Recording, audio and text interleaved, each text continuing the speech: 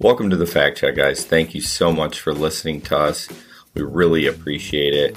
This is not a PG version of the GR Rideshare podcast. So basically what this is us going back and looking up on the computer what is fact, according to Google, of course, and what is not fact. So we don't have a lot of time during the podcast to look that stuff up, but that's what this is about. You can find us on Facebook, Twitter, Instagram, YouTube, and then our website, grrideshareadventures.com. You can find all our content there, the podcast, videos, links to products that we use in our rideshare business, and so much more. So again, thanks for listening. Please subscribe on whatever podcast app you use for the podcast, and rate, review, subscribe, all that fun stuff. All right, guys, thanks. Have a great day. And then take a look at Travis. We got your ride across town. See? Amazing. He fact-checked. Kevin just fact-checked you, bro. Sure did. Shut down. Get your mic on there. I started recording. I was doing it while... Yeah, he was going to try to tell you, like, The fact checker was just checked. Get served, sir. We're recording, Kev, so you can put your mic up if you want, CC. You don't have to plug in if you don't want to. Not up, Kevin. On, like talking it, you dillhole. It is on. You're professional. You're more professional and make money on your streams, and you still didn't put the mic in front of your mouth. I'm going to teach you. Yeah, I want you to teach me. I'm going to. But I'm like, hey, put the mic up, and he literally put it up above his Raised head. it up. So this is our fact-checking episode. This is sometimes cannot be PG, just for your warning. Yep, Excuse me. see? That was sexy. Not PG. I've been holding that in for a while. Don't fart. Too late. All right, what's the first thing up? Can you rent a car? Can you rent a car as a serviceman despite your age? Serviceman. You sound like you're from the 20s. That's what you said. I wrote down Did I say verbatim. serviceman? Service person? Member of the armed forces? I think that's what I said. I don't know. All right, what's the answer? I don't have it yet. I was looking up the next one. All right. Somebody Kev, find the you answer. got a keyboard. I can't do it on the phone. It's too much of a pain in the butt. The next one was, does eating help you stay awake? All right, let's go to that one if you got it up. There are apparently 9 foods that will help you stay awake. Cece, I see a look. She got the Itis. Do you not know what itis is? itis? When you eat too much and you get sleepy, it's called itis. No, I'm talking about like candy. But still, Yeah. like they might pull over and get like some fast food. Like you can No. make yourself more tired. No, do not do fast Yeah. food. You will go lights out. I will at That's least. itis. Itis. But everybody's not that smart. So there are 9 foods that will help keep you awake, apparently. Well, sugar and sweet is on there. So. Bacon, Bacon? cheese, Who just got bacon? Bacon is everything. sugar, and you go- sweet foods. You go to Burger King. Can I just get a half a pound of bacon? Just want some bacon. How much please. is that? $20? I don't care. I need to stay away. ham, tomatoes, caffeinated drinks. No shit, Sherlock. It doesn't work for me. I Large- drink them too much. Yeah. I drink so much like Red Bull and Faygo that it is become me. So The only thing that works for me if I'm in a pinch is 5-hour energy because I don't use it's disgusting. Yeah. Large amounts of any liquids. I wonder why. Any greasy foods, spicy foods. I help That's you not stay awake. right. That No. can't be right. no, that can't be right. No. That doesn't keep you awake. If any, no, the Itis. food's not going to. The heartburn might. yeah. If I eat some steak and shake, it's lights out at 3 a.m. I'm almost falling asleep in the middle of eating a Whopper. Look up something about does chewing keep you awake? Because I think that's what it is. That's what I meant to say. Like, does chewing, the act of chewing. First of all, if you sleepy, stop driving. Well, I know, but when we've all been in a pinch, like Traverse City Or Detroit. or Detroit. I keep granola bars and I keep Nutrigrain bars and stuff on my door. Just in case. I do. Because you're like in an area that doesn't have food and you're like, I got to eat some food. Just in case you just need like a little pick-me-up. Yeah. Study claims chewing gum can reduce daytime tiredness. Boom. Jason's right. How to stay awake without caffeine. Chew gum. That's the only response? Or you didn't click on it? I mean, that's the first line. Drive down with all 4 windows and smoke a cigarette. That's my tip. Well, that's going to keep me awake because I've never smoked in my life. So I'm going to hit them and be like, "Whee!" Out of here. If you're not coughing up a lung. Right. Eat a nutritious snack. Drink water.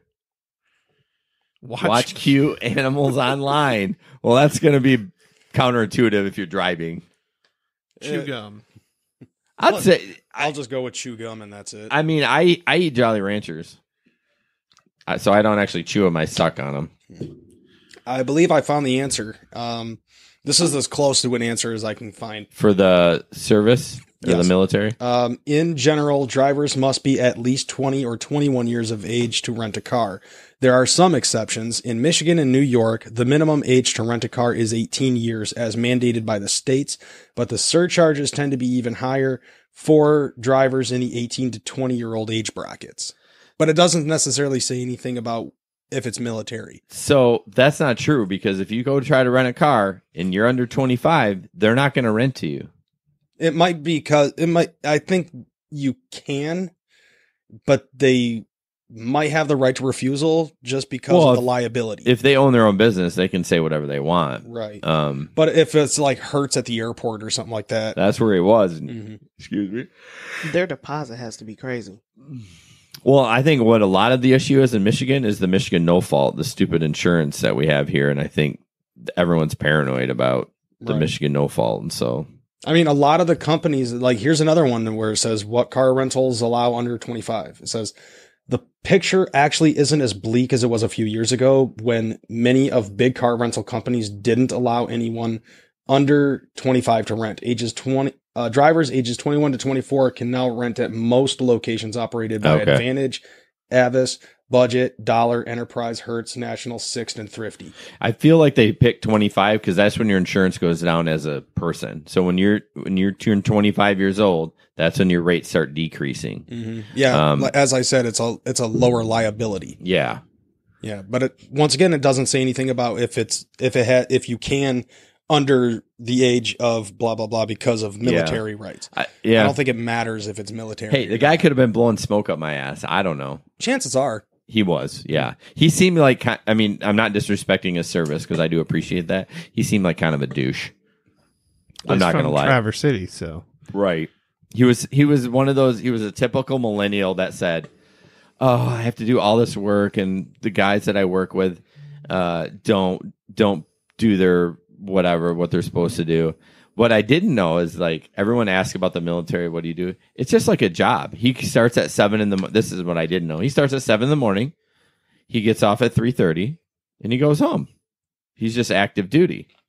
So I always say, "Oh, you're on leave. That must be nice." He's like, "It's not like drill sergeants like it shows on the thing. It's like a regular job. He transported parts. That's what his job was." So Interesting. yeah. The next fact check was tired driving. Is it worse than drunk driving? He's on Mythbusters. Mythbusters did cover it. And there was a recent study conducted by the AAA Foundation for Traffic Safety that found that drowsy drivers are responsible for 1 in 6 of fatal car accidents. But is getting behind the wheel without shut-eye more dangerous than driving after a couple of drinks?